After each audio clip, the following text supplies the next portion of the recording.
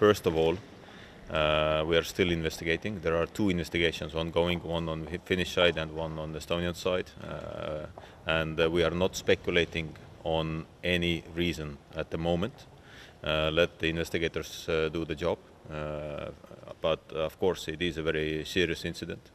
And we continue very close cooperation with our Finnish friends, and we try to have the first feasible results as soon as possible. But one question about the damage. If it's caused by... Our authorities discovered two damaged, one gas pipeline and a data cable line, and now our investigations are ongoing. We cannot say at this stage who is behind this, but we can see that some kind of external action is behind this.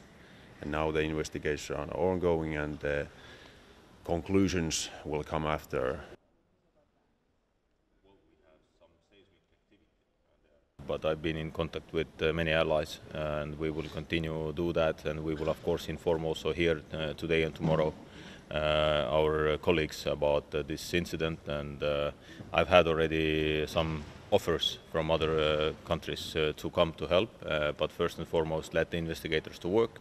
When we need an additional help, of course we will send this request out, and all the other measures which will be taken are definitely made together with all the allies, so we will make these decisions together.